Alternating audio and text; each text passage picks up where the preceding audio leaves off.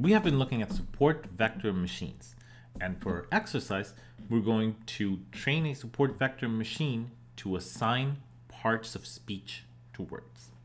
So before we do that, let's take a quick look at parts of speech. As a pre-summary, parts of speech help us describe the properties and behavior of a word. So for example, nouns and verbs behave differently in sentences. And knowing what's a noun and what's a verb is going to help us. It is also going to help us in natural language processing, because if you ask Siri, play some music, Siri needs to know that play is an action and that music is what you want the action performed on. You want to play music. You want to do an action, do a thing. So this kind of labeling is going to be very useful for us in natural language processing. In many languages, the exact label of what's a noun and a pronoun is going to be dependent on context. And this is true for English, and it's going to be true for the language in our example, which is Cook Islands Maori. So in order to know that something is a noun or a verb, you need to look at the previous word and the preceding word at least. And you need to look at your context. And finally, not all languages have the same parts of speech. So you might find languages that don't have adjectives, for example, or you might find languages that have parts of speech that English doesn't have. So in summary, parts of speech are labels like noun, verb, adjective that we assign to a word according to its properties. Maybe it's morphological properties, maybe it's syntactic properties or positional properties. Which ones do you remember from school? You remember things like nouns, like verbs, like adjectives, and so forth. There's quite a few. The main system for describing English has 30-something tags. It has quite a few. Let's look at how we can get them for English. This is an example from the NLTK documentation. There's many packages in Python that can give you part of speech, but this is a very simple example.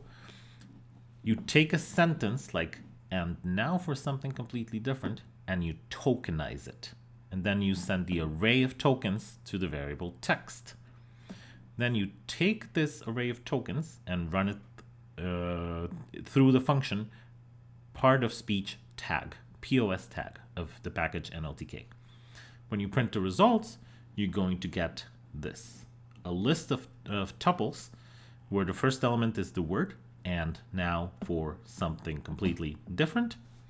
And the second word is going to be a tag like CC, RB, IN, and so forth. What does the tag mean? Here on the bottom left, you have a list of parts of speech for a very popular system in English called a pen tree bank. If we look at the list, the first element, the CC, is a coordinating conjunction. And the word and indeed is a conjunction. The word now is an adverb. For is a preposition. And N is a noun. Completely is an adverb, and different is the adjective that describes something. But for now, it's just tagged adjective. And that's a list of parts of speech in English. But we cannot simply have something like a dictionary that has words and then they're part of speech. Because in English, one word can have more than one part of speech. For example, here we have the word Facebook. Sometimes Facebook is a noun, as in the sentence, Facebook is an app. Because we could say something like Facebooks are an app, singular and plural. So it behaves like the noun cat, cats, Facebook, Facebooks.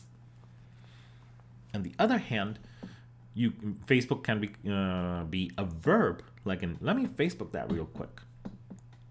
It's a verb because you can have it behave like a verb. You can have the word she Facebooks, she walks. She is Facebooking, she is walking. She Facebooked, she walked. So it can adopt the behavior of a verb as well. So things that are nouns in English can also behave like verbs, and you can go back and forth. And this behavior is sensitive to context. And look at how sensitive it is.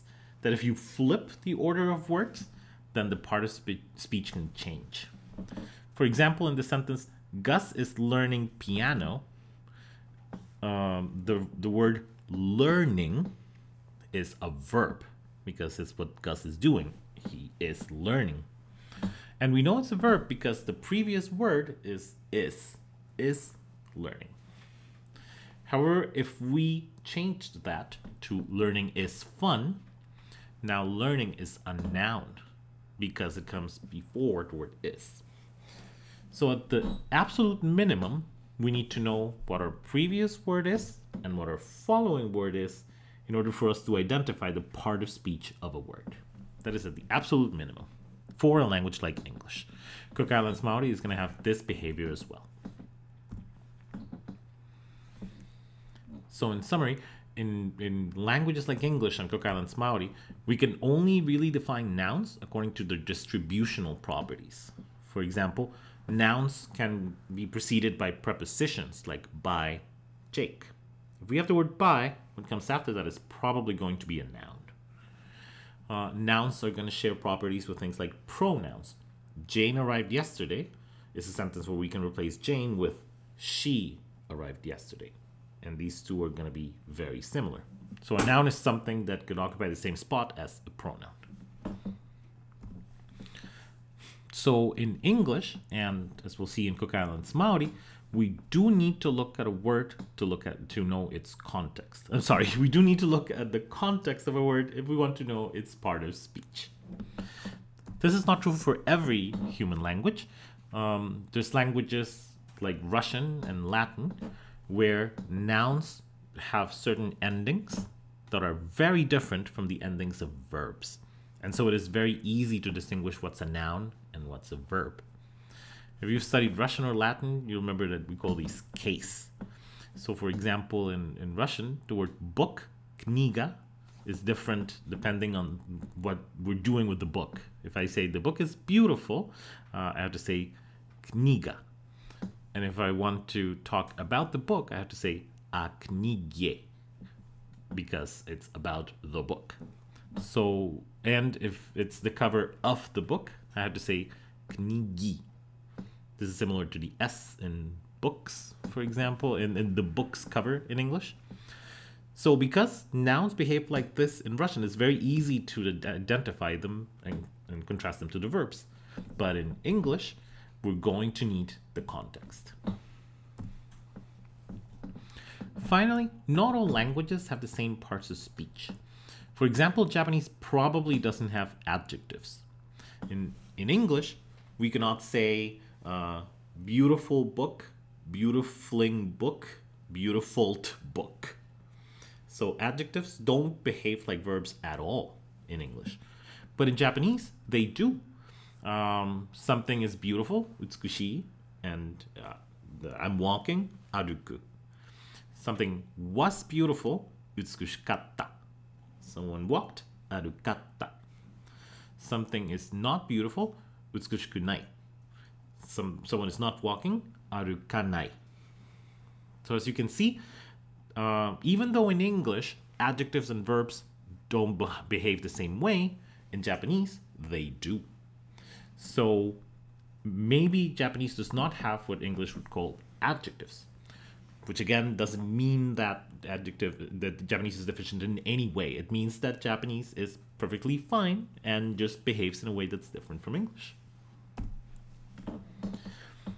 In addition to this, other languages might have parts of speech that you might not be familiar with.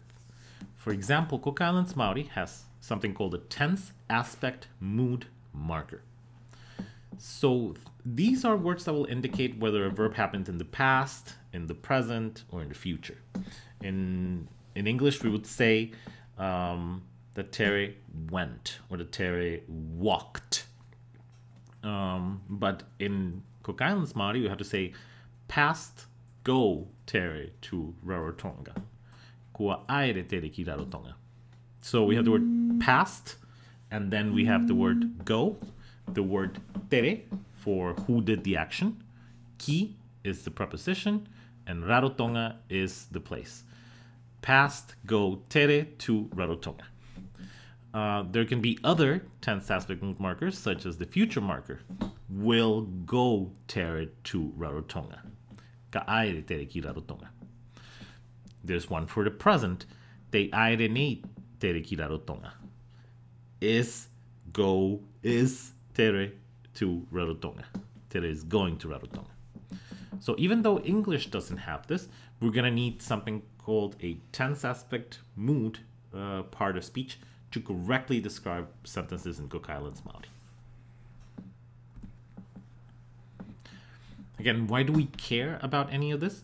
Because it's going to help us parse sentences, and it's going to help us distinguish between actions and things. So again, for example, Siri, I don't know, play me the Beatles.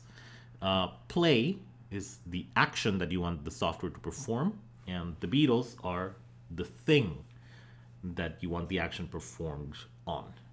So it's going to be important for us to distinguish between these two so that the software can know what the action is and what the objective of the action is.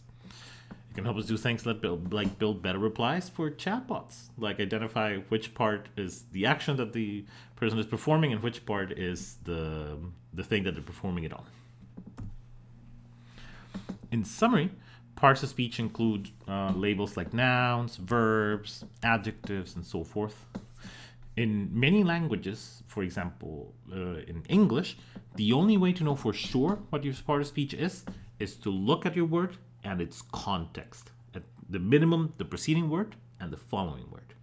This is also going to be true of many languages, such as Cook Islands Maori.